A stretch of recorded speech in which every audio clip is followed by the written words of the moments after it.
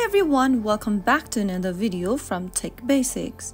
In this video, we are going to be learning how to clear history on Lyft application. So without wasting much of our time, let's dive into the video. First of all, tap open your Lyft application from your app drawer. Make sure to log into your account, and once you're logged in, tap on the menu button at the top left corner. Now, in the expanded menu, tap on Ride History. If you don't have a ride yet completed, you will then be able to see this interface. If you've previously completed rides and reached places with the application, you will be able to see a list of ride history on the screen.